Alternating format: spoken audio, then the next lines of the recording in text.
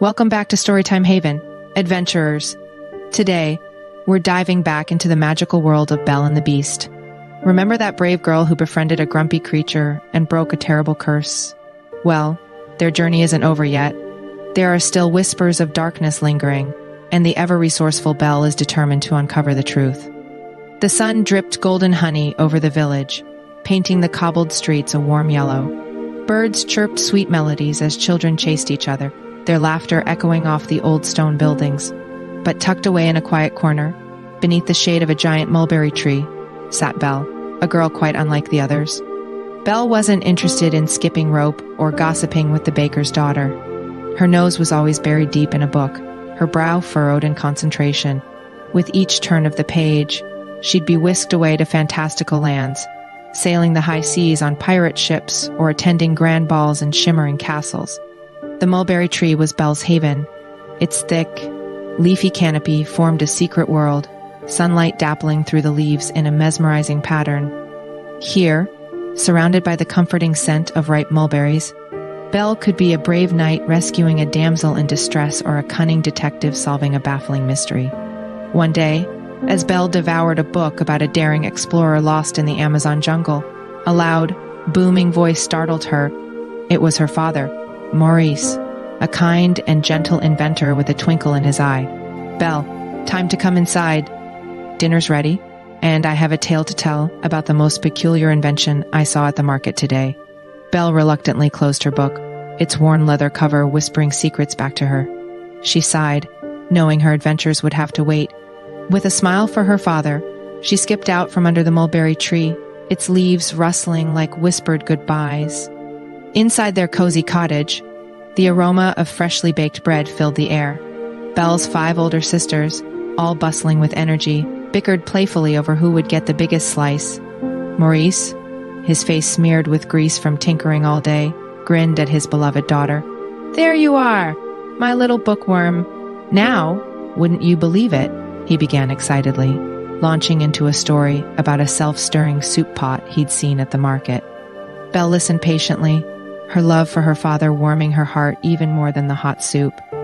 Though their life wasn't filled with riches, Belle felt richer than any princess in her books. With a loving family, a cozy cottage, and a world waiting to be explored within the pages of her beloved stories, Belle knew she had everything she truly needed. The crisp autumn air swirled with fallen leaves as Maurice set out for the market in the neighboring town. He planned to sell a few of his latest inventions, hoping to earn enough to buy Belle a new book, the one she'd been eyeing at the village bookstore for weeks. The journey was long, and by nightfall, a thick fog rolled in, obscuring the path. Lost and shivering, Maurice stumbled upon a clearing in the woods. There, bathed in an eerie moonlight, stood a magnificent yet undeniably unsettling castle. Tall, dark spires pierced the night sky, and arched windows glowed with a dim, flickering light. Gargoyles, with eyes that seemed to follow him, crouched on the castle walls. And shiver ran down Maurice's spine, but seeing no other option, he cautiously approached the castle gates. The massive doors creaked open with a deafening groan, sending another wave of chills down Maurice's back. Hesitantly, he stepped inside, the silence broken only by the echo of his own footsteps. The air hung heavy with dust and an inexplicable sadness. Wandering through the echoing halls, Maurice stumbled upon a magnificent rose garden. In its center, bathed in a sliver of moonlight, bloomed a single, perfect red rose. Mesmerized by its beauty, Maurice reached out and plucked it, a small act that would change his life forever. As he turned to leave the garden, a deafening roar filled the air. The ground trembled, and out of the shadows emerged a terrifying beast. Its fur was matted, its eyes glowed with anger, and its roar seemed to shake the very foundations of the castle.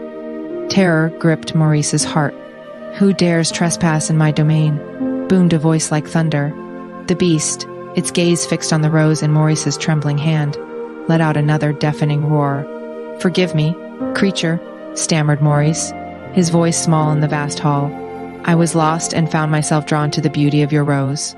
I meant no offense." But the beast was enraged. "Such a petty excuse for a theft," he bellowed. "You will pay dearly for your arrogance." His anger seemed to fill the room. suffocating Maurice with its intensity. With a wave of his massive paw, the beast grabbed Maurice and threw him into a dark dungeon. As the heavy iron door slammed shut, plunging Maurice into darkness, one thought filled his mind. What would become of Belle? Days bled into nights for Maurice, trapped in the cold, damp dungeon of the beast's castle.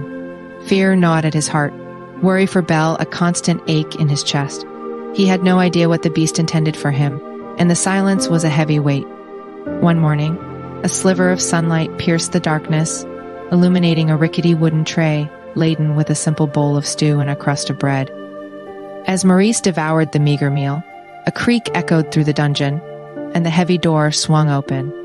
In the dim light, Maurice saw a hunched figure cloaked in darkness. It was Lumiere, the talking candelabra, his once lively flame flickering faintly. Behind him, followed by a nervous-looking teapot named Mrs. Potts, and a young, chipped cup named Chip, stood the fearsome beast.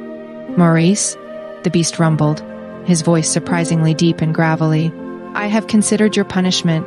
He paced the small dungeon, his massive form barely contained within the stone walls. "Maurice," his voice raw from disuse, stammered, "Please, sir, I meant no harm."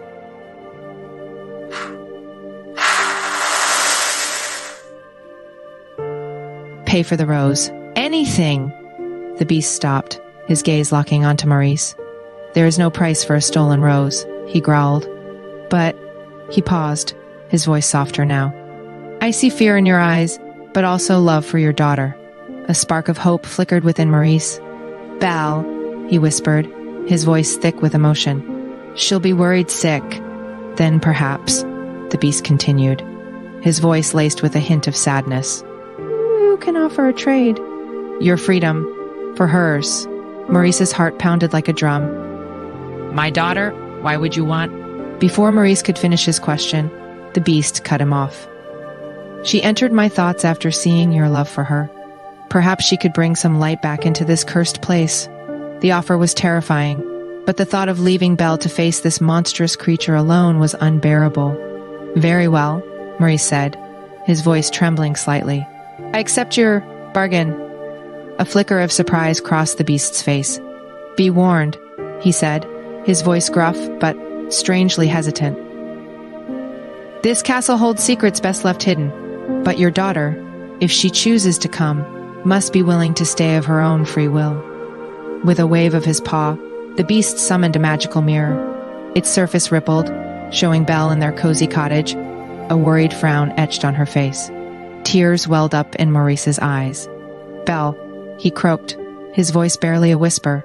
Lumiere, his flame flickering with renewed light, guided Maurice out of the dungeon. As they ascended the grand staircase, the echoing silence of the castle pressed around them. The weight of the bargain hung heavy in the air. Finally, they reached Belle's reflection in the mirror. "Belle," Maurice cried, desperation lacing his voice. "It's me, Papa. I'm trapped here."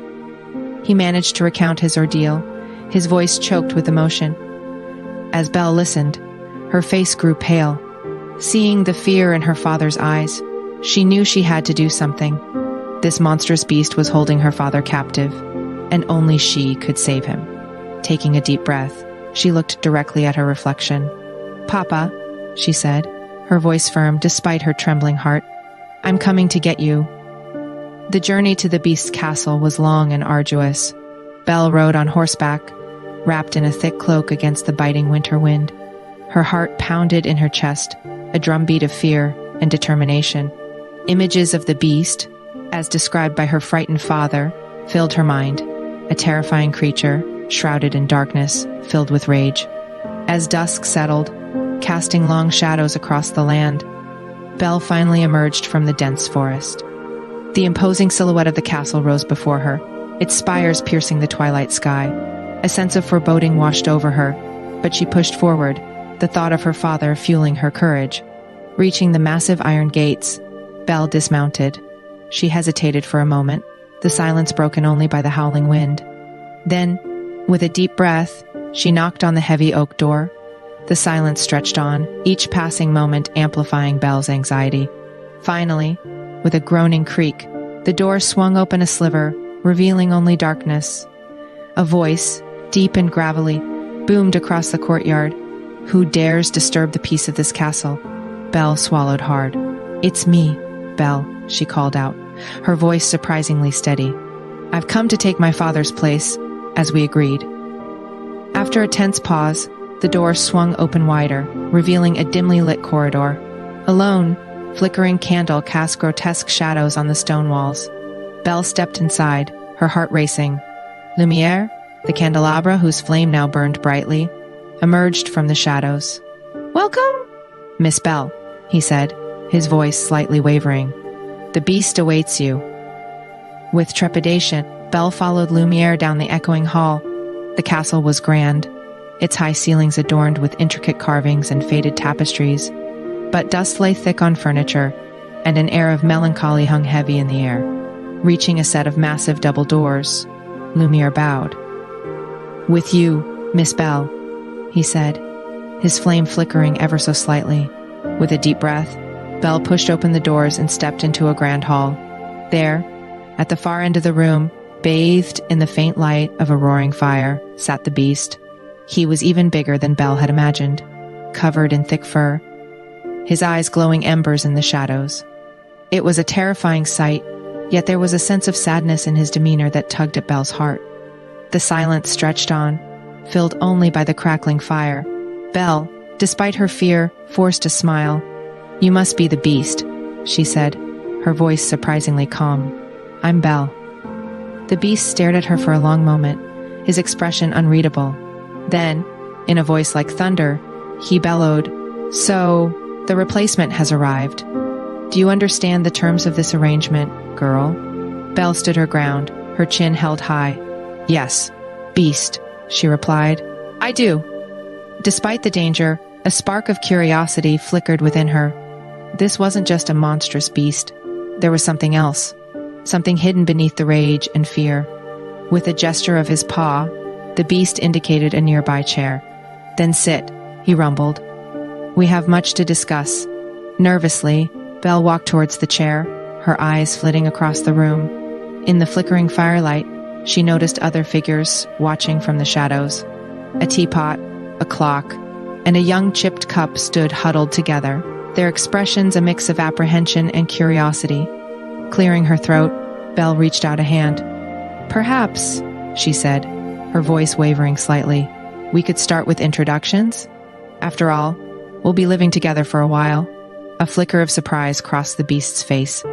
Was this girl actually trying to make conversation? Then, from the side, a voice squeaked. "Yeah, please. Introductions would be lovely." It was Chip, the chipped cup, his voice bright and cheerful. A small smile tugged at the corner of Belle's lips. This wouldn't be an easy journey, but perhaps, just perhaps, there was a flicker of hope within the darkness of the beast's castle. The air in the grand hall remained thick with tension despite Belle's attempt at pleasantries. The beast, his attention mostly focused on the crackling fire, grunted a curt acknowledgement before returning to his brooding silence. Belle, perched on the edge of a plush armchair that seemed built for someone much larger, felt the weight of 1,000 eyes upon her. Glancing towards the shadows, she saw the talking teapot, Mrs. Potts, nervously polishing a silver spoon. Beside her, Cogsworth, the fussy clock, ticked loudly, his gears whirring in what seemed like perpetual agitation. Lumiere, however, hovered closer, his flame casting a warm glow on Belle's face. "Ah, Miss Belle," he whispered, his voice flickering slightly. "They're just nervous. They haven't had a guest in years." Belle offered him a small smile. "I understand," she replied, her voice barely above a whisper. "It's rather intimidating." With a loud clang, a large silver platter materialized on the table before them. Belle flinched, startled by the sudden appearance. Lumiere chuckled, a soft, tinkling sound. "Fret not, Miss Belle," he said. "That would be our chef, Zip. He might look a bit intimidating, but his heart is as warm as his roast beast." As if on cue, a large, muscular-looking stove with a grumpy face materialized beside the platter. A plume of smoke billowed from his chimney as he grumbled, "Honestly, Who needs introductions when the food speaks for itself? Ignoring Zip's grumbling, Lumiere guided Belle towards the table. As she sat down, she noticed a single rose, identical to the one her father had plucked, placed beside her plate. A small pang of guilt stabbed at her heart. This was the reason she was here, the reason for the beast's anger and the castle's strange state. The beast, finally breaking his silence, roared, "Eat, girl. Don't expect me to entertain you with conversation." Belle, startled by his outburst, took a small bite of the roast beast. It was surprisingly delicious, the meat tender and bursting with flavor. Despite herself, she found herself complimenting Zip's cooking. A flicker of surprise crossed Zip's face, quickly replaced by a gruff nod. "Not bad, huh? Though you could use a bit more meat on those bones." Belle chuckled, finding his gruffness oddly endearing.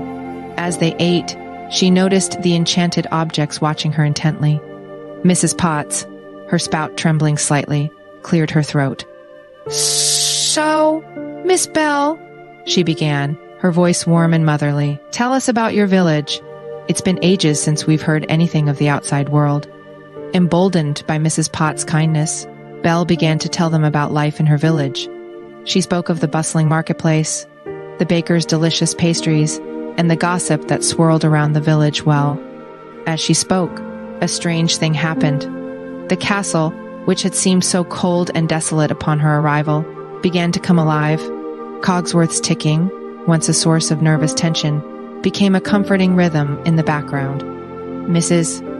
Potts, while still worried about Belle's safety, hummed a gentle tune under her breath. Even the beast, though still aloof, seemed less menacing. With every detail Belle shared about her life, a flicker of longing seemed to flicker in his eyes. It was as if, through her stories, a forgotten world was being brought back to life within the castle walls. By the time the last crumbs were devoured, the initial tension had melted away, replaced by a sense of cautious camaraderie. Belle, for all her anxieties, felt a strange sense of hope. Perhaps, just perhaps, there was more to this castle, and the beast within it, than she had ever imagined. The days that followed Belle's arrival settled into a peculiar routine. Her mornings were spent exploring the vast and dusty castle, accompanied by the ever-cheerful Lumiere. In the afternoons, Belle would take her meals with the beast, the silence punctuated only by the clatter of silverware and the occasional gruff comment from Zip. Despite the tension, Belle found herself drawn to the library, a magnificent room overlooking the castle gardens.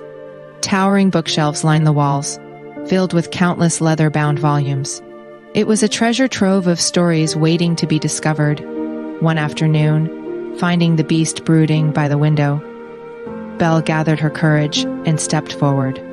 "Beast," she began, her voice tentative, "would you perhaps be interested in hearing a story?" The beast turned, his eyes narrowed. "A story? What good is a story to someone in my condition?" Belle held his gaze steadily. "Stories can take us to new places, introduce us to fascinating people, and offer a glimpse of hope," she said, "even within the walls of this castle." Intrigued despite himself, the beast grunted in agreement. Belle, delighted, chose a book with a worn leather cover and colorful illustrations.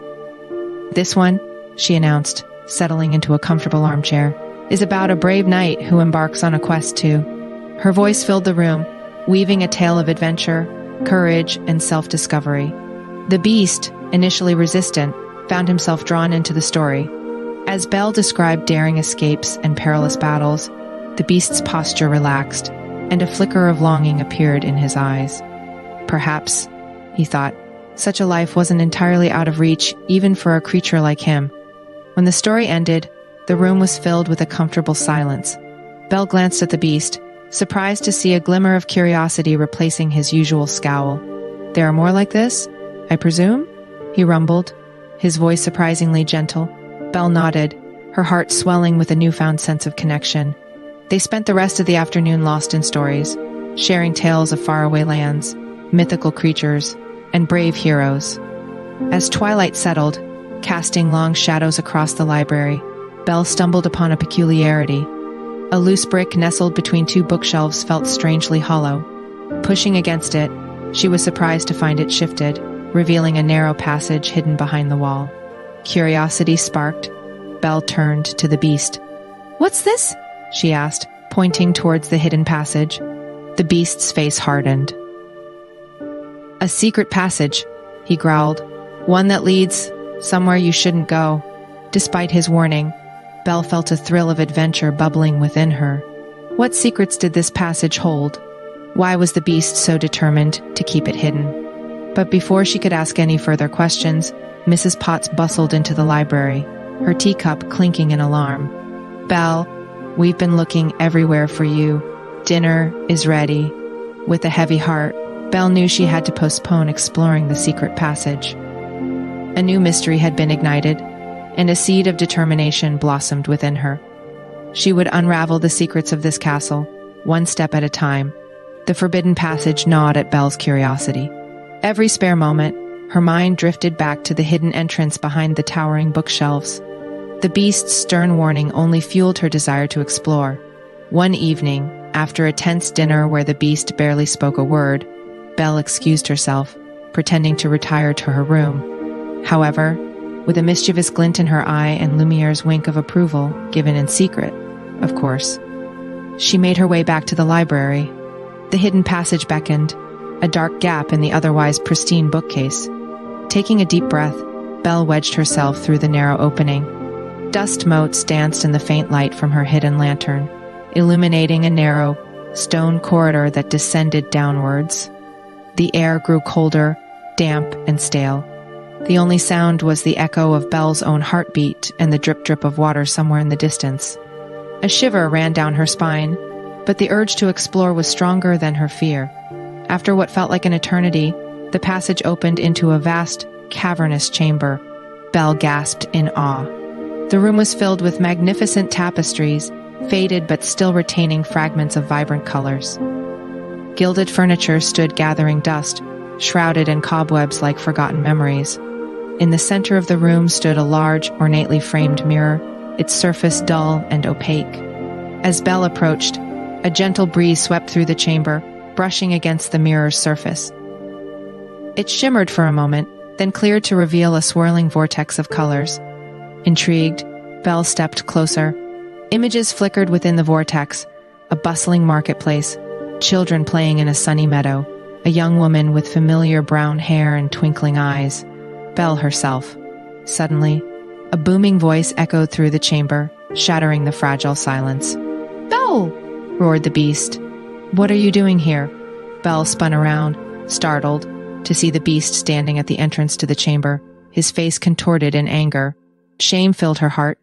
She had disobeyed him, venturing into a place he'd specifically forbidden. I just wanted to see," she stammered, her voice barely a whisper. Ignoring her explanation, the beast strode towards her. He towered over her, his eyes blazing with fury. "Didn't I warn you? This passage leads to forbidden things, things that have no place in your world." His anger was terrifying, but Belle stood her ground. Tears welled up in her eyes. "You warned me of a passage," she said, her voice surprisingly steady. "But did you warn me of a prison?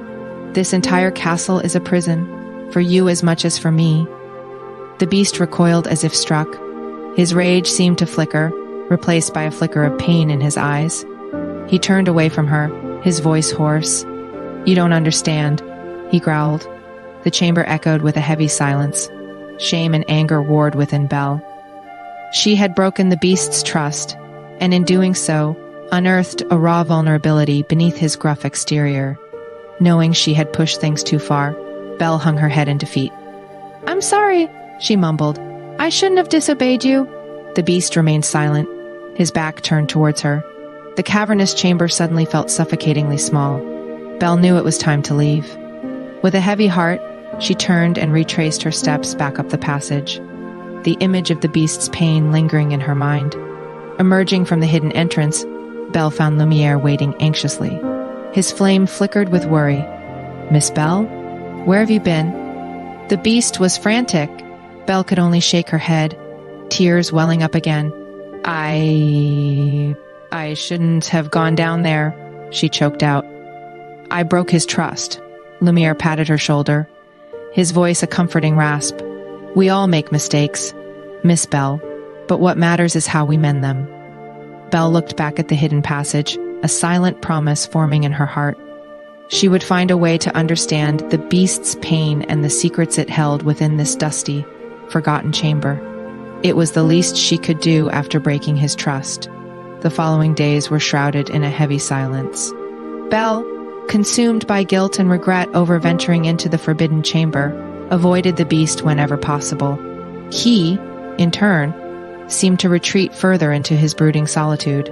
The once lively atmosphere of shared stories and cautious camaraderie had vanished. One rainy afternoon, trapped indoors, Belle found herself wandering aimlessly through the echoing halls. The castle, once fascinating in its grandeur, now felt cold and isolating. A longing for the warmth and laughter of her village filled her heart. Suddenly, a mischievous idea sparked in her mind. Perhaps, she thought, a little distraction was exactly what everyone needed. Stepping into the grand hall, she found Lumiere dusting a suit of armor with a downcast expression. Lumiere, she began hesitantly. Do you ever miss, well, being human? Lumiere paused in his dusting, a flicker of longing crossing his features. Miss Belle, he sighed. All of us, Cogsworth, Mrs. Potts, Chip. We all miss the feeling of sunlight on our skin, the taste of a warm meal. A smile tugged at the corner of Belle's lips. Well, then, she declared with newfound determination, let's have a little fun. Oh, about a game of make-believe. Lumiere, his curiosity piqued, tilted his head. Make-believe? But how? Belle, drawing inspiration from a childhood game, explained the concept. We'll pretend for a while, she elaborated, to be human again. You can be a butler. Mrs. Potts can bake us some delicious treats, and she glanced nervously towards the beast's chambers. Who knows? Maybe even the beast will join us.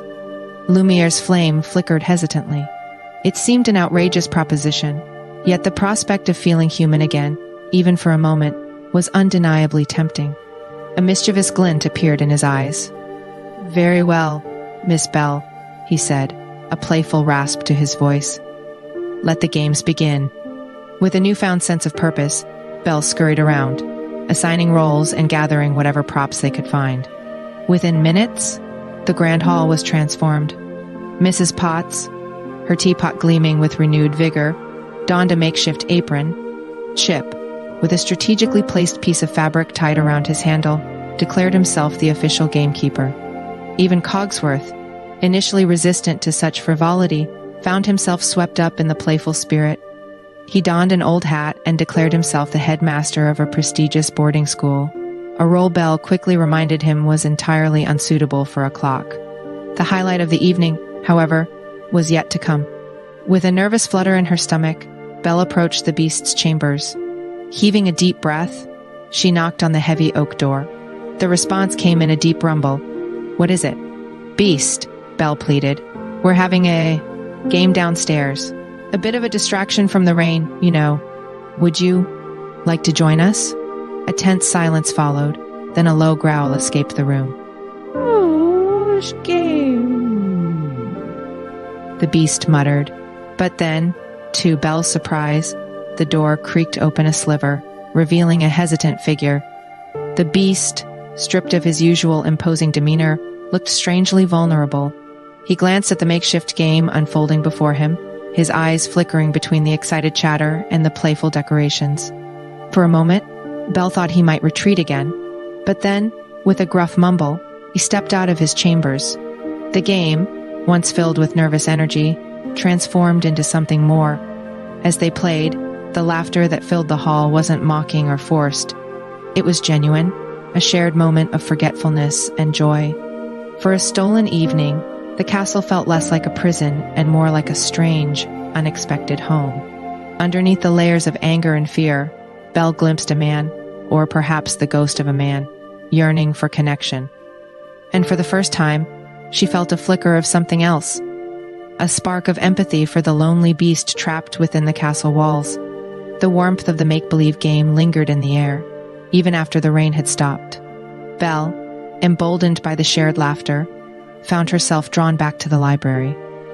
As she browsed the towering bookshelves, her fingers brushed against a familiar worn leather cover. It was the book she'd chosen to read for the beast, the one with the captivating stories of brave knights and perilous quests. A pang of guilt stabbed at her heart. They hadn't finished the book before their connection soured after her discovery of the Forbidden Chamber. Lost in thought, Belle almost missed the small, ornately framed portrait tucked behind a stack of leather-bound histories. It depicted a handsome young man with kind eyes and a gentle smile. A gasp escaped her lips. The resemblance to the beast was undeniable, although the man in the portrait seemed filled with joy, a stark contrast to the creature she knew. Curiosity gnawed at her. Who was this man, and how was he connected to the beast? Picking up the portrait, she turned it over, hoping to find a clue. On the back was a faded inscription. "To my dearest Maurice, with love always, your Belle." The inscription sent a jolt through Belle. Maurice? Her own father? Could this be a portrait of the beast before the curse? But how? And what kind of love could exist between a handsome prince and a simple inventor's daughter? A wave of conflicting emotions washed over her. Confusion, anger, and a strange sense of hope battled within her chest. This portrait was a missing piece, a clue to the beast's past and the curse that had imprisoned him. Suddenly, a heavy voice echoed through the library. "Belle, what are you doing?" It was the beast. His eyes narrowed in suspicion. Startled, Belle fumbled with the portrait, nearly dropping it. The beast stalked towards her, his fur bristling. "Is that?" he growled, his voice strained. Before Belle could answer, Cogsworth, his gears whirring with agitation, rushed into the library. "Beast, there you are. We need to talk." The urgency in Cogsworth's voice shifted the beast's attention. "What is it, Cogsworth?" he rumbled, his gaze still lingering on the portrait in Belle's hand. "It's the rose," Cogsworth stammered. "Its petals are withering. They won't last much longer." A flicker of horror crossed the beast's face. The rose, the symbol of the curse. If it wilted and died, the curse would solidify, trapping him as a beast forever. Without a word, the beast turned and stormed out of the library. Belle, her mind reeling with questions, followed close behind. "Beast! Wait!" she cried. "This portrait, it's you, isn't it? What happened? How did you become this?" Stopped. His back turned to her. His voice was a low growl, filled with pain and regret.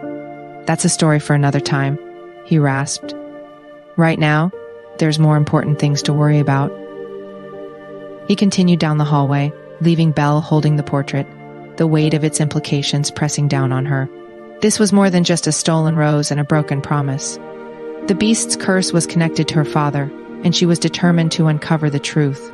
Armed with a newfound determination, Belle knew she had to find a way to save the rose, not just for the beast, but to unravel the curse that held both her father and the creature within its grasp. Perhaps, just perhaps, there was still hope within the crumbling walls of the beast's castle. The castle buzzed with frantic activity. Lumiere, his flame flickering urgently, directed Mrs. Potts and Chip in a desperate attempt to revitalize the withering rose. Belle, her heart pounding in her chest, stood beside the beast, the portrait clutched tightly in her hand. The rose, once a symbol of defiance, now hung limp and discolored. Its petals, once vibrant red, were turning brown and brittle. Every tick of Cogsworth, once a source of annoyance, now felt like a hammer blow against Belle's hope. The beast paced the room, a caged animal trapped by his own curse. Anger simmered in his eyes, but beneath it, a raw vulnerability shone through. Belle understood his fear. Time was running out. "Must be a way," she whispered, her voice barely audible above the frantic activity. "There has to be something in this castle that can help." As if in response to her plea, a flicker of recognition crossed Mrs. Potts' face. Her spout trembled slightly. "Miss Belle," she said, her voice a comforting hum. "There might be something, but it's forbidden." Intrigued and desperate, Belle stepped closer. "Forbidden? What do you mean?" Mrs. Potts glanced nervously at the beast, who remained lost in his own turmoil. "There's a hidden room," she explained in a hushed tone, deep within the West Wing. It contains, well, magical artifacts. But the beast forbade anyone from entering after. She trailed off, her voice thick with emotion. After what? Belle pressed, a sense of urgency building within her. After the curse, Mrs. Potts finished in a whisper. He said it held nothing but dark magic and painful memories. Belle looked at the beast, then back at the withering rose. The risk was undeniable, but so was the need. We have no choice, she declared, her voice stronger than she felt. We need to find what we're looking for. With a heavy heart and a flicker of rebellion, Belle led the way. Mrs. Potts, her teapot clinking nervously, followed close behind. Together, they navigated the labyrinthine corridors of the West Wing, guided by Mrs. Potts' faded memories. The room itself was dusty and filled with cobwebs. Moonlight, filtering through a cracked window, cast long, eerie shadows on the shelves overflowing with books, strange potions, and arcane-looking instruments. It felt like a forgotten graveyard of magic. Spotting a large, leather-bound book adorned with cryptic symbols, Belle reached for it. As she brushed away the dust, a faint inscription shimmered into view on the cover. The Book of Forgotten Spells. With trembling hands, she opened the book, its pages filled with spidery handwriting and complex diagrams. It was filled with spells, some promising, others dark and foreboding, but her heart quickened as she spotted a section titled Breaking Curses. Hours melted away as Belle scanned the pages. The language was difficult to decipher, but with Mrs. Potts' help and a smattering of forgotten spells she'd gleaned from her village library, Belle started to piece together a plan. The ritual, however, was complex and required rare ingredients. Some, Belle recognized, moonlight essence, a single tear of sorrow.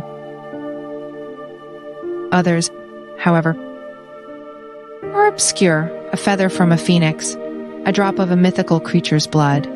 Disappointment washed over her. How could they possibly find such things in the short time they had left? But then, an idea sparked in her mind. It was a long shot, but it was their only hope. Emerging from the forbidden room, Belle found the beast pacing outside, his face etched with despair. She held up the book, a flicker of determination in her eyes. There might be a way, she said, her voice shaking slightly, but we need your help. The revelation that the Book of Forgotten Spells offered a sliver of hope sent a jolt of energy through the castle. Despair had threatened to engulf them, but Belle's discovery rekindled a flickering flame of defiance. As Belle presented the ancient tome to the beast, a mixture of skepticism and curiosity clouded his features. He skimmed the pages, his brow furrowed in concentration. Breaking curses, he rumbled, his voice hoarse. Are you certain this isn't just another fool's errand? There's no guarantee, Belle admitted, her gaze steady. But it's our only chance. The ritual requires specific ingredients, some of which, she trailed off, her voice betraying the rising anxiety in her chest, are impossible to find, the beast finished, his shoulders slumping in defeat. Of course, just another cruel twist of fate. Despite his pessimism, Belle saw a flicker of something else in his eyes, a desperate longing for escape. Taking a deep breath, she laid out her plan. The book mentions substitutes, she explained. For some of the rarer ingredients, it suggests alternatives with a personal connection to the one cursed. The beast's ears perked up. Personal connection? What do you mean? The feather of a phoenix, Belle continued, could be replaced with a symbol of rebirth, perhaps a shed fragment of your former self. A thoughtful silence descended upon the room. The beast paced, his claws clicking nervously against the stone floor. The weight of the decision hung heavy in the air. And the tear of sorrow, Belle added softly, could be replaced with a tear shed for a love lost, a life forever changed. Her words resonated deeply with the beast. He glanced at the withering rose, its fragility a stark reminder of his curse. Then, his gaze met Belle's, his eyes filled with a vulnerability he had tried so hard to mask. You are asking for a great deal, he rumbled, his voice surprisingly gentle. To relive a painful past, to bleed for a creature so monstrous. Belle squared her shoulders, meeting his gaze with unwavering resolve. "You are not a monster," she said, her voice firm but filled with empathy. "You are a man trapped in a curse. And this, perhaps, is our chance to break free, both of us." For a long moment, the chamber hung in tense silence. The ticking of Cogsworth, once a source of annoyance, now felt like a drumbeat echoing the anxiety in their hearts. Finally, the beast spoke, his voice hoarse with resignation. "Very well," he said, a hint of desperation lacing his tone. "Let us see if these forgotten spells hold any truth. But be warned, Belle, this ritual may come at a greater cost than we imagine." With a heavy heart, the beast reached out a massive paw, his claws carefully plucking a single strand of fur, once pristine white but now darkened with the curse. He gently placed it in Belle's outstretched hand. Then, his movements jerky and awkward, the beast lifted a single, heavy claw to his eye. A single tear, shimmering like a pearl, rolled down his cheek. Belle, her own eyes stinging with unshed tears, held out a small vial from her bag. With trembling fingers, the beast caught the tear as it fell, allowing it to drip into the vial. The room seemed to hold its breath as the glistening tear dissolved, leaving behind a faint luminescence. With the two crucial ingredients acquired, Belle consulted the Book of Forgotten Spells once more. The remaining substitutes were more familiar: moonlight essence collected after midnight under a full moon, and a handful of crushed moonflowers growing in a hidden corner of the greenhouse. As midnight approached, casting the castle in an ethereal blue glow, Belle stood in the heart of the grand hall, surrounded by the concerned faces of Lumiere, Mrs. Potts, Chip, and Cogsworth. The beast stood opposite her, his form imposing yet vulnerable. Belle held the vial containing the tear of sorrow and the strand of fur, her heart pounding in her chest. The ritual instructions were clear, though cryptic. She began to chant, her voice filling the cavernous hall, the words echoing off the stone walls. As she chanted, a pale light emanated from the vial in her hand, swirling around them both. The air crackled with a mysterious energy, sending shivers down everyone's spine. The beast's form seemed to waver momentarily, then solidified. Suddenly, a blinding flash of light filled the room. Belle squeezed her eyes shut, bracing for the impact. When she opened them again, a gasp escaped her lips. The beast was gone. In his place stood a man, tall and handsome, with a kind face and eyes that mirrored the amber glow of the fire crackling in the hearth. Relief washed over Belle, a wave so powerful it threatened to drown her. But a flicker of concern remained. The man, though undoubtedly human, looked older, his face etched with lines that spoke of a life lived under a heavy burden. "Beast?" she whispered, her voice barely a breath. The man turned towards her, a flicker of recognition flickering in his eyes. "Belle?" he rumbled, his voice deeper than she remembered, but strangely familiar. "Truly you?" The blinding light faded, revealing a figure standing triumphantly in the center of the grand hall. It was a man, tall and broad-shouldered, with a kind face framed by dark hair streaked with silver. His eyes, the color of deep amber, held a mixture of confusion and relief as they met Belle's gaze. A choked gasp escaped her lips. The resemblance to the portrait was uncanny, yet there were subtle differences, the lines of worry etched around his eyes, the faint scars marring his features. This was the beast, unburdened by the curse, but marked by the years he'd spent imprisoned within his monstrous form. A wave of relief washed over Belle, quickly followed by a tide of uncertainty. This man, handsome and human as he now appeared, was still a stranger to her. The man, seemingly mirroring her thoughts, spoke first. "Belle?" he rumbled, his voice deeper than she remembered, but unmistakably gentle. "Is it truly you?" Belle found herself nodding, unable to tear her gaze away from his face. Lumiere, his flame flickering excitedly, let out a joyous chirp. "Master Maurice, you're finally free!" The man, Maurice, turned towards the enchanted objects.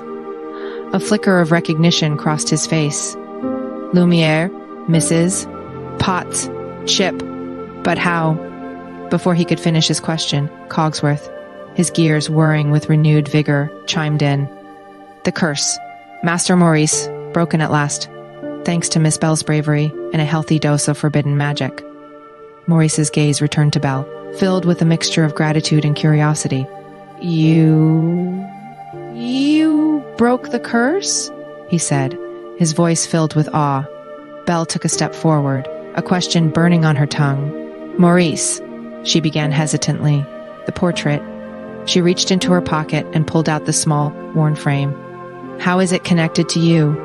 And why does it look like my father? Maurice's face paled.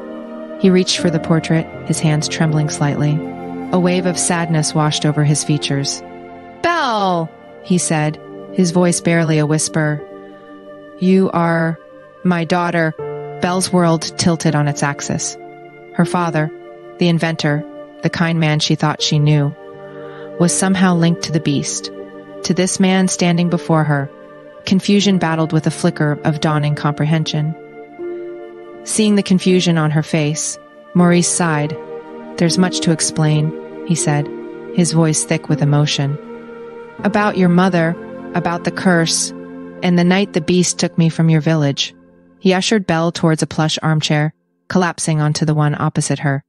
As the fire crackled in the hearth, casting warm shadows across the hall, Maurice began his story. He spoke of his forbidden love for a beautiful enchantress, a creation that turned malevolent. He spoke of the curse placed upon him by the enchantress in a fit of rage, a curse that would transform him into a beast unless he received love in return. He spoke of how he stumbled upon Belle's village, desperate for help, and how, in a moment of desperation, he had taken her father, hoping the love between a parent and child could break the curse. But the curse, fueled by the enchantress's hatred, only mutated. Maurice became a beast, trapped within a monstrous form, with no memory of his past life. Belle listened in stunned silence, the pieces of the puzzle finally falling into place. Her connection to the beast wasn't merely a coincidence. It was a cruel twist of fate. The very person she tried to save was her own father. Tears welled up in her eyes. She rushed forward and engulfed Maurice in a tight embrace. Father, she whispered, her voice thick with emotion. Oh, they're back. Maurice held her close, his own eyes brimming with tears. It's good to be home, Belle, he murmured. But he pulled back slightly, his face etched with concern. The curse. What about the enchantress? A shiver ran down Belle's spine. The curse might be broken, but the source of its darkness remained. And with a jolt of realization, she understood that their journey was far from over. They had to confront the enchantress, to break the curse completely and ensure it wouldn't ensnare them again. Looking around at the faces of Lumiere, Mrs. Potts, Mrs. Chip, and Cogsworth, all of whom had been affected by the curse, Belle steeled her resolve. We'll deal with her, she declared, her voice firm. Together. As the embers of the fire danced in the hearth, a new chapter unfolded before them. The castle, once a prison, now buzzed with a tentative hope. Belle and Maurice spent the next few days reconnecting, their conversations filled with a mixture of joy and sorrow. Belle learned about her mother, a brilliant inventor who had tragically passed away when she was young. Maurice shared stories of his life before the curse, his voice filled with longing for the life he had lost. However, the shadow of the enchantress loomed large. Belle couldn't shake the feeling that their victory was incomplete. The staff, now devoid of its dark magic, felt strangely warm in her hand. A faint hum resonated within it, as if whispering stories of the past. One evening, Belle confided in Lumiere and Cogsworth. The staff, she said, her voice hushed. It feels different. There's a presence within it, something that wants to communicate. Lumiere, his flame flickering thoughtfully, mused. Perhaps it holds memories of the enchantress, echoes of her pain and rage. Cogsworth whirred his gears in agreement. Perhaps, by understanding her story, we can understand the source of the curse and find a way to heal not just the land, but the enchantress herself. Belle's eyes widened. Heal? The enchantress? The idea was a radical one. All they knew of the enchantress was her cruelty, her devastating curse. But was there more to her story? Could there be a way to break the cycle of hatred and find a path to redemption? It's a risk, Lumiere admitted, but perhaps one worth taking. The darkness within the staff can only be banished by light. A spark of determination ignited in Belle's eyes. "Then that's what we shall do," she declared. "We will delve into the staff's memories, learn the Enchantress's story, and find a way to bring light back into her heart." Their quest, however, wouldn't be easy. The staff's memories could be a labyrinth of emotions, filled with pain and despair, but with newfound hope and a shared purpose. Belle, Maurice, Lumiere, Cogsworth, and the others embarked on a new adventure, one that would take them into the very heart of the darkness, with the hope of finding redemption not just for the castle, but for the fallen enchantress as well. Weeks turned into months as the castle buzzed with an activity unseen in years. Maurice, reunited with Belle and free from the curse, reveled in his newfound humanity. He marveled at the enchanted objects, their personalities a stark contrast to the cold silence he'd endured as a beast. However, a shadow of unease lingered. The enchantress remained a looming threat, a reminder that the curse could return. Belle, determined to find a permanent solution, spent hours poring over the book of forgotten spells. One rainy afternoon, while browsing the section on enchantresses, a particular passage caught her eye. It spoke of a hidden chamber within the castle, a place where the enchantress kept her most powerful artifacts. Legend said it held the key to undoing her magic, a mystical object called the Mirror of Truth. Intrigued, Belle shared her discovery with Maurice. His face, however, paled at the mention of the hidden chamber. "That place," he muttered, his voice strained. "It's best left undisturbed." But Belle, fueled by a desire to end the threat for good, was determined. After much persuasion, she managed to convince Maurice to reveal its location. It was a secret passage hidden behind a tapestry in the abandoned West Wing, the very area where the forbidden spellbook resided. With a mixture of apprehension and excitement, Belle and Maurice ventured into the passage. The air grew colder with each step, the only sound their echoing footsteps and the occasional drip of water. After a seemingly endless descent, they emerged into a vast, cavernous chamber dimly lit by flickering torches. The room was a treasure trove of magical artifacts. Gleaming crystals pulsed with an otherworldly light, vials filled with swirling liquids lined the walls, and strange contraptions hummed with unseen energy. But Belle's eyes were drawn to a large, ornate mirror at the far end of the chamber. Its surface shimmered with an ethereal glow, seemingly beckoning her closer. As they approached, a voice, filled with a chilling power, echoed through the cavern. "So, the beast and his kin have finally found their way to my sanctum." Belle spun around to find the enchantress standing in the shadows. Her once beautiful features were twisted with malice, her eyes glowing with a malevolent light. She held a staff crackling with dark energy, its power unsettlingly familiar. Terror threatened to engulf Belle, but the image of the beast, now Maurice, flashed in her mind. She straightened her spine, refusing to show fear. "Enchantress," she declared, her voice stronger than she felt. "We've come to end your reign. We have the Mirror of Truth, and it will reveal your lies and break your curse." The enchantress let out a derisive laugh. "Foolish child, the Mirror of Truth can be a double-edged sword. It reflects not just the truth, but also the darkest secrets of those who gaze upon it." A flicker of doubt crossed Belle's mind. But then, remembering the sacrifices made, the bond forged with Maurice and the enchanted objects, she knew she couldn't back down. With a resolute nod, Belle stepped forward, Maurice close behind her. They stood before the Mirror of Truth, its surface swirling with an ever-changing kaleidoscope of colors. The enchantress watched, a cruel smile playing on her lips. Taking a deep breath, Belle closed her eyes and gazed into the mirror. Belle felt a surge of energy course through her as she met her reflection in the Mirror of Truth. Unlike a regular mirror, the surface shimmered with a dreamlike quality, as if peeling back layers of time and revealing memories both cherished and buried. Instead of her usual reflection, Belle saw a younger version of herself, standing on the steps of their village cottage, waving goodbye to her father as he left for his latest invention demonstration. A wave of longing washed over her, a reminder of the life she once knew before the beast entered their world. But the images shifted, and darker scenes began to unfold. She saw the villagers' fear upon seeing the beast, their cruelty mirroring his own monstrous transformation. Shame and guilt flared within her, momentarily clouding her vision.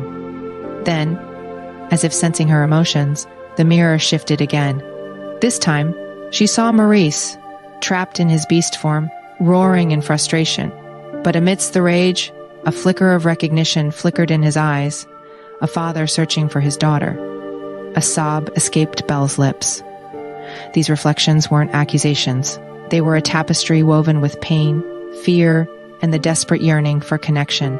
The curse had twisted them all, warping their emotions and fueling a cycle of negativity. As Belle wrestled with these revelations, a cold touch on her shoulder startled her. She turned to see the enchantress standing beside her, a triumphant smirk etched on her face. "The mirror of truth reveals all, doesn't it?" the enchantress taunted. "It shows your own fear, your father's failings, and the truth behind the villagers' prejudice. Can you truly claim to be innocent in this web of misfortune?" Belle's mind raced. The enchantress was right. The events that led to the curse were a culmination of fear, anger, and misunderstanding. But surrendering to these emotions wouldn't solve anything. Steeling her resolve, Belle lifted her chin and met the enchantress's gaze. "Yes," she declared, her voice ringing with newfound clarity. "The past is filled with mistakes, but it doesn't have to define our future. We can choose to learn from it, to break the cycle of negativity." The enchantress scoffed. "Foolish child, sentimentality won't save you. Now, face your own truth." The mirror's image flickered, and a new scene unfolded. It was Belle in the Beast's library, their shared laughter echoing in the room. She saw the flicker of humanity in the Beast's eyes, the vulnerability beneath the fear. The scene shifted again, showing Maurice, transformed yet human in his heart, holding the portrait of Belle and pleading for her help. A warmth bloomed in Belle's chest. Despite the pain and betrayal, there were moments of kindness, of understanding. These were the embers of hope that needed fanning, not the flames of anger. Turning back to the enchantress, Belle held her gaze unwavering. "Yes," she admitted, "the past was filled with darkness, but it also held kindness, empathy, and the desire for connection. And that, I believe, is the key to breaking your curse." The enchantress's smirk faltered for a moment. She didn't expect such defiance, such a firm belief in the power of connection. Seeing her uncertainty, Belle pressed on. "We all made mistakes," she continued, her voice reaching a fever pitch. "But we can choose to rise above them. We can choose forgiveness and understanding. That is the true power of the mirror of truth, not to reveal darkness, but to show us the capacity for light that resides within us all." As Belle spoke, the cavern seemed to vibrate with energy. The enchantress stumbled back, her staff clattering to the stone floor. The mirror of truth, reflecting Belle's unwavering belief, pulsed with a blinding light that engulfed the chamber. When the light subsided, the cavern was cloaked in an eerie silence. The enchantress was gone, leaving behind only her staff and a faint echo of malice that lingered in the air. A gasp escaped Belle as she turned to Maurice. He was staring at her, a mixture of awe and relief on his face. You truly believe that?" he asked, his voice hoarse. "I know it," Belle replied, a smile spreading across her face. "The darkness won't disappear overnight, but together we can build a future where kindness and understanding prevail." Their victory, however, was not complete. The enchantress might be gone, but the threat remained. The staff, crackling with dark energy, lay as a constant reminder of the battle yet to be fought. Picking up the staff cautiously, Belle turned to Maurice. "We may have broken the curse," she said, her voice filled with determination, "but the source of the curse resides within this staff. We need to find a way to heal its darkness, to truly vanquish the enchantress's malice." Maurice nodded grimly, the weight of responsibility settling on his shoulders. "Perhaps the Book of Forgotten Spells holds the answer," he suggested, his voice laced with a newfound hope. "Perhaps," Belle agreed, her gaze fixed on the staff's intricate carvings. "But the spells might require more than just ingredients. They might require a sacrifice, a willingness to delve into the heart of the darkness and confront the enchantress's pain." A tense silence descended upon the cavern. The staff pulsed once, a flicker of malevolent energy dancing within its core. This was not a simple task. It demanded courage, empathy, and a willingness to face the darkest corners of the Enchantress's soul. Taking a deep breath, Belle looked at Maurice, her eyes shining with a fierce determination. Are you ready to face the past, Father? To understand the root of the curse and finally set everything right? Maurice met her gaze, a newfound strength reflected in his own eyes. Together, he declared, his voice firm. We can face anything, Belle.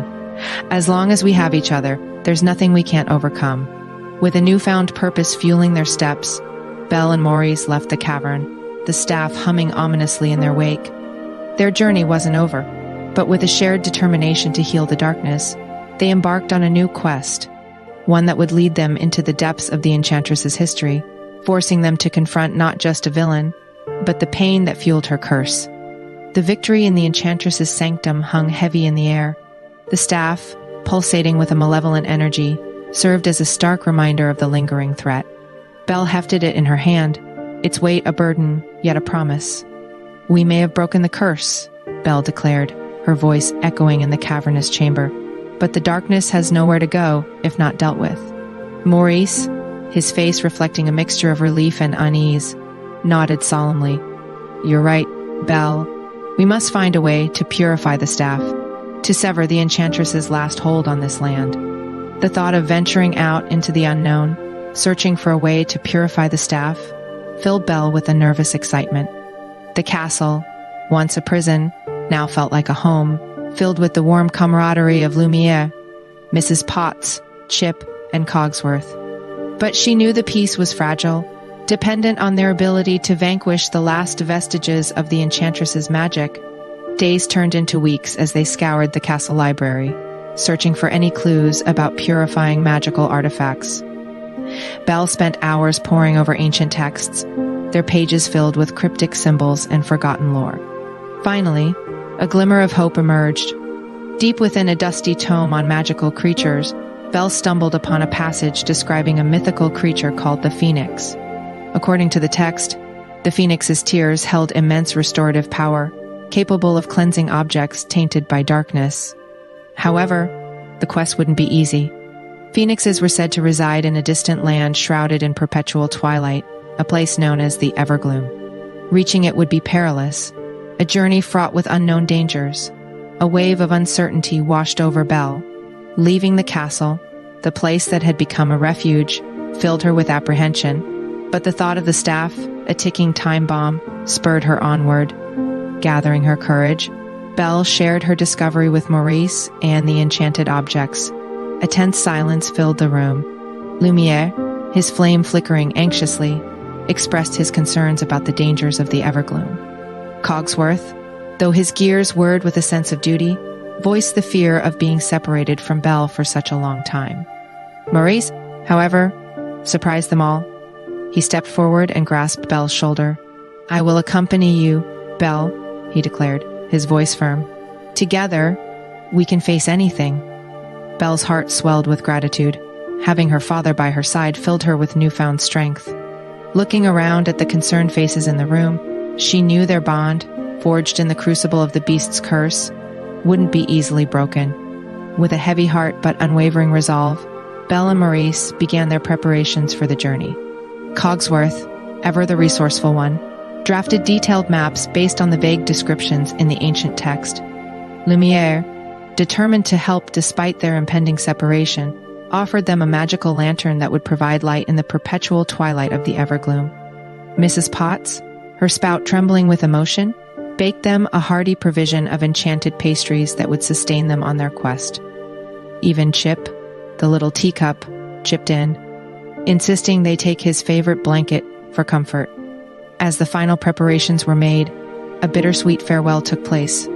Belle hugged each of the enchanted objects, promising to return soon. The weight of their love and concern was a powerful talisman against the darkness they were about to face. Finally, with the Evergloom map clutched in her hand, the magical lantern illuminating their path, and the staff secured at her back, Belle and Maurice stepped out of the castle gates. The world they stepped into was bathed in the golden glow of the setting sun, a stark contrast to the perpetual twilight that awaited them. Taking a deep breath, Belle turned to Maurice. "Are you ready, Father?" she asked, a flicker of nervousness in her voice.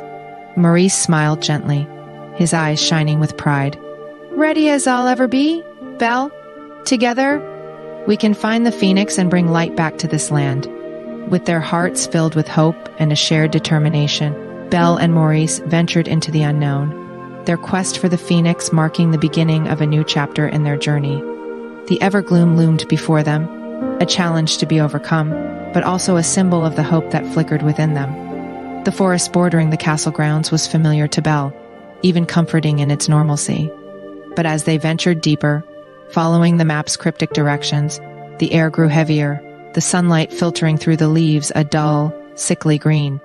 The birdsong that had filled the air vanished, replaced by an unsettling silence broken only by the rustle of unseen creatures in the undergrowth. Maurice walked beside Belle, his hand resting reassuringly on her shoulder.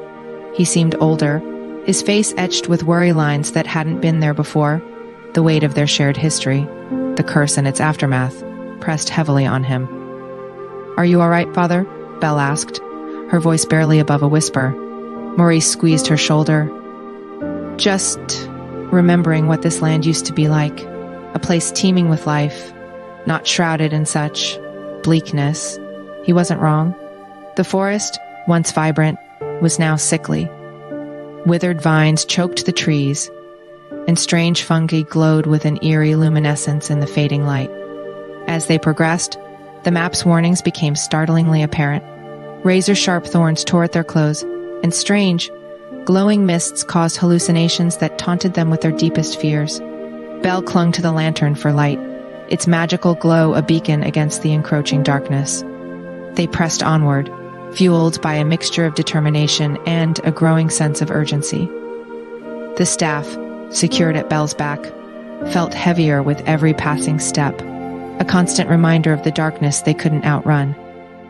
One particularly harrowing night, as they huddled together for warmth under Chip's borrowed blanket, Maurice spoke. "Do you think the phoenix is real, Belle?" His voice trembled slightly, his eyes reflecting the flickering flames of the lantern.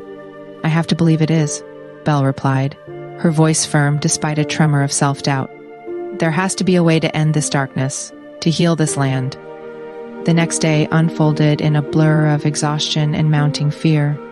As they crested a particularly steep hill, the landscape before them changed abruptly. The dense forest gave way to a vast, desolate plain shrouded in perpetual twilight. The air hung heavy with an oppressive stillness. This was the Evergloom, a place where the sun never truly shone. Belle felt a wave of despair wash over her. Could they truly find a mythical creature in this desolate wasteland? Suddenly, a colossal shadow stretched across the plain.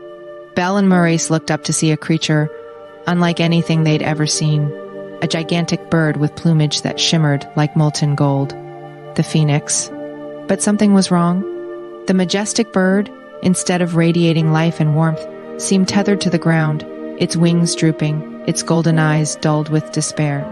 "It's hurt," Belle whispered, a wave of empathy washing over her. The realization struck them both like a bolt of lightning. The Evergloom wasn't just a physical manifestation of darkness. It was a reflection of the despair that lingered within the land after the curse. And the phoenix, once a symbol of rebirth and hope, was trapped, its power to heal diminished. A new resolve bloomed in Belle's chest. Their quest wasn't just about finding the phoenix's tears, it was about healing the land itself. The sight of the injured phoenix, its majestic form shrouded in despair, filled Belle and Maurice with a mix of awe and concern. The desolation of the Evergloom wasn't just a physical landscape, it mirrored the lingering darkness that poisoned the land. And the key to their success, they realized, wasn't simply capturing a mythical bird's tears, but healing the source of its suffering. Maurice, ever the inventor, knelt on the ground, examining the area around the phoenix. "There must be a reason it's tethered here," he muttered, his brow furrowed in concentration. Belle, her gaze drawn to the ashen landscape, noticed a strange phenomenon. Withered patches of land appeared to radiate a faint, dark mist. As she moved closer, a feeling of dread washed over her. This was the source of the Evergloom, the remnants of the Enchantress's curse, clinging like a disease. Putting two and two together, a realization dawned on her. The phoenix, a creature of rebirth and renewal, must be weakened by the darkness pervading the land. It wouldn't be able to heal the Evergloom while trapped in its own despair. "We can't take its tears if it's too weak," she said, her voice filled with urgency. "We need to find a way to heal the land first." Maurice nodded, understanding glimmering in his eyes. "And perhaps, by doing so, we might also help the phoenix regain its strength." Their focus shifted from capturing the mythical creature to healing the land. Maurice, with his inventor's mind, started tinkering with leftover supplies from the castle. He rigged Lumiere's magical lantern to project a beam of pure light, a concentrated form of the castle's warmth and magic. Belle, drawing on her childhood memories and the stories her mother used to tell, began to sing. Songs of hope, resilience, and the cycle of life filled the desolate plain. Her voice, initially shaky, grew stronger with each verse, echoing through the gloom like a beacon in the darkness. Slowly, almost imperceptibly at first, a change began to occur. Patches of land bathed in the concentrated light from the lantern started to show signs of life. Tiny green shoots pushed through the cracked earth, reaching for the light. The dark mist receded, leaving behind a faint shimmer of renewed vitality. The phoenix, sensing the shift in energy, stirred. Its golden eyes, once filled with despair, flickered with a renewed spark. As the song continued, growing in intensity, the creature lifted its head, its wings unfolding with a majestic rustle. With a final flourish, Belle finished her song. The Evergloom wasn't completely vanquished, but a hopeful glow now permeated the land, a testament to their efforts. But before they could celebrate, a choice presented itself. The phoenix, its strength returning, unleashed a single teardrop, shimmering with an otherworldly light. It landed at Belle's feet, a silent offering. However, as Belle reached out, she noticed the phoenix falter again. The energy it had expended to heal the land and produce a single tear had left it drained. Stealing another tear now might weaken the creature permanently. A wave of uncertainty washed over Belle. The staff, the key to ending the threat of the enchantress, still pulsed with darkness. But a part of her recoiled at the thought of exploiting the very creature they sought to heal. Looking at Maurice, his eyes reflecting the same internal conflict, Belle knew they had a decision to make. They could take the tear, fulfill their immediate goal, but risk jeopardizing the phoenix's well-being and potentially prolonging the struggle to heal the land. Or they could choose a different path, one that prioritized the phoenix's recovery and trusted in their ability to find another way. The choice, heavy with its potential consequences, hung in the stagnant air of the Evergloom. The shimmering tear of the phoenix lay at Belle's feet, a beacon of hope tinged with a heavy dilemma. Taking it meant a potential cure for the darkness lingering within the staff, a faster route to ridding their land of the enchantress's lingering influence. But it also meant draining the already weakened creature, potentially delaying the complete healing of the Evergloom. Belle glanced at Maurice, his face etched with a similar struggle. His eyes, a mirror of her own uncertainty, held a flicker of understanding.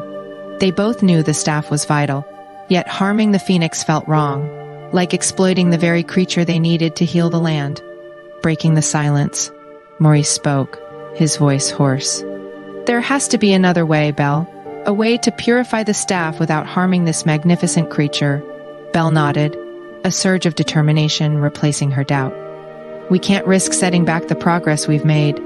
The land needs the phoenix as much as we need a solution for the staff." With a heavy heart, Belle knelt before the phoenix, reaching out a hand, she not to touch it, but to project a soothing aura. The warmth from the castle's magic, channeled through her touch, resonated with the creature. The phoenix, its eyes reflecting a flicker of gratitude, dipped its head in a gesture of understanding. Suddenly, a gust of wind swept across the Evergloom, carrying with it a faint, melodic chiming. The sound grew louder, and as they looked up, a sight filled them with awe. Emerging from the twilight sky was a flock of creatures, smaller than the phoenix but similar in form, their feathers shimmering with an iridescent glow. They circled overhead, their harmonious chiming filling the air with a wave of soothing energy. "What are they?" Maurice whispered, his voice filled with wonder. Belle, a smile spreading across her face, remembered the stories her mother used to tell, tales of lesser phoenixes, harbingers of renewal, who traveled with the larger phoenix on journeys of healing. As if on cue, one of the smaller phoenixes swooped down, its wings brushing the staff strapped to Belle's back. A wave of radiant light pulsed from the creature, washing over the staff. Belle could feel the darkness within it withering, replaced by a faint hum of restored magic. The other phoenixes followed suit, their combined energy bathing the staff in an ethereal glow. When they finally retreated, the staff no longer pulsed with malevolent energy. It felt neutral, its true nature restored. Relief washed over Belle and Maurice. Their leap of faith, their decision to prioritize the phoenix's well-being, had not gone unrewarded. The evergloom shimmered with newfound hope, patches of green spreading further across the once desolate landscape. The phoenix, its strength restored by the arrival of its kin, spread its majestic wings. It let out a powerful cry, a sound of triumph and a promise of renewal. As they watched the flock of phoenixes disappear into the twilight sky, Belle knew their journey was far from over. The evergloom still held scars, and the threat of the enchantress might resurface. But for now, they basked in the fragile hope that bloomed amidst the desolate plains. With a renewed sense of purpose, Belle and Maurice turned their backs on the evergloom, the now purified staff strapped safely on Belle's back. They had a long journey back to the castle, but they also carried something far more valuable. The knowledge that, even in the darkest of places, a single act of kindness could spark a fire of hope, and sometimes, all it took was a leap of faith to find the help you needed in the most unexpected places. The journey back to the castle was filled with a quiet camaraderie. Belle and Maurice walked side by side, sharing stories and laughter. The weight of their shared history, once a burden, now felt like a foundation of understanding. The evergloom, though not completely healed, pulsed with a renewed glow. Patches of green dotted the once desolate landscape, a testament to their efforts. As they crossed the border back into the familiar forest, a wave of relief washed over them. Reaching the castle gates, they were greeted by a joyous uproar. Lumiere, his flame burning brighter than ever, practically levitated with excitement. Mrs. Potts, overflowing with relief, fussed over them, insisting they have a hot meal and a long rest. Chip, perched on Cogsworth's shoulder, chimed in with a flurry of excited questions about their adventure. The castle, once a place of confinement, now felt like a haven, filled with the warmth of genuine affection. Over a hearty dinner prepared by Mrs. Potts, Belle and Maurice recounted their harrowing journey to the Evergloom. They spoke of the majestic phoenix and its selfless act of healing the land, and the unexpected arrival of the smaller phoenixes. Their tales were met with gasps of wonder and murmurs of awe. As the fire crackled merrily in the hearth, a comfortable silence settled over the room. Belle, still basking in the warmth of their reunion, felt a flicker of unease. The staff, now devoid of darkness, lay dormant. But a question gnawed at her. What secrets did it hold? "Father," she began hesitantly, her eyes fixed on the staff propped against the wall. "Do you think the staff might have something to tell us? Perhaps a clue about the enchantress or how to prevent her return?" Maurice, his brow furrowed in thought, stroked his chin. "It's possible," he said slowly. "But how do we unlock its secrets?" Lumiere, his voice filled with an air of intrigue, chimed in. "Perhaps it requires a specific trigger. A certain word, a touch of magic." The following days were devoted to experimentation. They scoured the castle library for ancient texts on staff magic, hoping to find a spell or phrase to unlock its secrets. Belle spent hours tracing the intricate engravings on the staff's surface, hoping to decipher a hidden message. Their effort, however, yielded little progress. The staff remained stubbornly silent, its secrets refusing to be revealed. A sense of frustration began to settle in. One evening, as Belle sat by the window, the setting sun casting long shadows across the room, a thought struck her. Perhaps the staff wasn't meant to be unlocked with spells or magic. Perhaps it simply needed someone to listen. Picking up the staff, she closed her eyes and held it close. Instead of focusing on extracting information, she focused on feeling. She imagined the staff as a sentient being, with a story to tell. As she concentrated, a faint whispering filled her ears. It wasn't a voice, but a sensation, a feeling woven from memories and emotions. Images flashed before her mind's eye. A young woman with eyes filled with sorrow, a garden vibrant with life, and a chilling, cackling laugh. The images were fleeting, but they were enough. In that moment, Belle understood. The staff belonged to the enchantress before the curse, and the echoes she felt were fragments of the enchantress's past, a hint of a deeper story. A shiver ran down her spine. The staff held the key not just to defeating the enchantress, but to understanding her. Perhaps, by unraveling her past, they could find a way to redeem her, or at least prevent her darkness from consuming her once more. A new determination filled Belle. The staff, instead of being a weapon, might be a bridge, a chance to understand their enemy and perhaps find a path toward lasting peace. Sharing her newfound understanding with Maurice and the enchanted objects, Belle proposed a new course of action. Their quest wouldn't just be about vanquishing an enemy, but about understanding the root of their conflict. The castle echoed with murmurs of agreement. They would delve deeper into the staff's secrets, hoping to not only uncover the enchantress's past, but also find a way to prevent the darkness from rising again. As they stood united, a renewed sense of purpose filled the air. Their journey, far from over, promised to be fraught with new challenges and unexpected discoveries. They had tasted freedom from the curse, and now they yearned not just for peace, but for true understanding. The staff, a symbol of darkness, now held the potential for a brighter future, a future where empathy and understanding could prevail. The revelation about the staff's potential as a bridge rather than a weapon sparked a fervent energy within the castle walls. Belle, fueled by a newfound sense of purpose, felt a responsibility to delve deeper into the enchantress's story. Days were spent poring over dusty tomes in the library, searching for anything related to the staff's origins or the enchantress herself. Cogsworth, ever the meticulous one, meticulously cataloged their findings, while Lumiere's flickering flame provided tireless illumination for their late-night sessions. One evening, amidst a pile of ancient scrolls, Belle stumbled upon a faded portrait. The woman depicted had a striking resemblance to the fleeting image she experienced through the staff. Flowing dark hair, piercing green eyes, and a hint of sadness around the mouth. The inscription below the portrait read, "Elara, Guardian of the Whisperwood." A surge of excitement ran through Belle. This was a name, a lead, a tangible piece of the enchantress's past. Further research revealed that Elara wasn't a malicious sorceress, but a protector of a magical forest known as the Whisperwood, said to hold immense power and a delicate ecological balance. It was rumored that the staff was once an instrument used to maintain this balance. But then, the texts grew cryptic. There were mentions of a betrayal, a broken trust, and a darkness that slowly consumed Elara, twisting her magic and turning her into the vengeful figure they knew as the Enchantress. The portrait, though beautiful, held a hint of something else, a deep-seated pain, a hurt that festered for years. A piece of the puzzle fell into place. The curse, the darkness, it wasn't born out of malice, but out of a profound sense of betrayal. Sharing these discoveries with Maurice and the enchanted objects ignited a wave of discussion. Perhaps, Cogsworth rumbled, his gears whirring thoughtfully, the staff can be used to heal the Whisperwood, restore the balance Elara once protected. Maybe by healing the source of her pain, we can heal the darkness within the staff itself.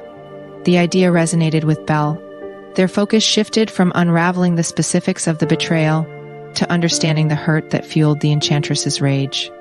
The staff, they realized, wasn't just holding memories, it was holding emotions, a record of Elara's descent into darkness. Maurice, his brow furrowed in concentration, spoke. But how do we access these emotions? How do we navigate this labyrinth of pain without getting lost in it ourselves? The question hung heavy in the air. The staff, a potential pathway to understanding, also held the risk of overwhelming them with negativity. A solution was needed, a way to navigate the staff's emotional landscape safely. Suddenly, Lumiere, his flame flickering with newfound inspiration, spoke. Perhaps a connection is needed. Someone with a pure heart, someone untainted by the darkness of the curse. All eyes turned to Belle. She was the one who had first made a connection with the staff, who had heard its whispers, and importantly, she hadn't experienced the curse firsthand, her heart untainted by its bitterness. A shiver ran down Belle's spine.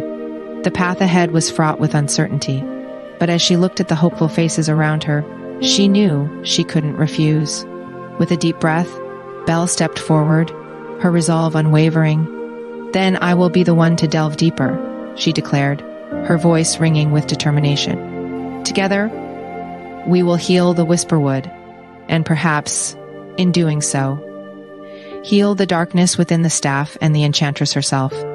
As Belle held the staff close, its surface buzzing with a faint tremor, a new chapter in their journey unfolded. They were no longer just fighting a curse, but venturing into the heart of a broken spirit, hoping to find redemption amidst the shadows of the past. The road ahead was shrouded in unknowns, but with hearts filled with empathy and a flicker of hope, they were ready to face the echoes of the past and rewrite the story's ending. What an incredible journey we've been on with Belle and Maurice. They faced the desolate Evergloom, befriended a majestic phoenix, and even uncovered the sad truth behind the Enchantress's darkness. This captivating story reminds us that even the darkest hearts can have a glimmer of hope. We all have the power to choose understanding and forgiveness. Thank you for sharing this adventure, dear listeners. Until next time, may your days be filled with wonder and your nights with sweet dreams.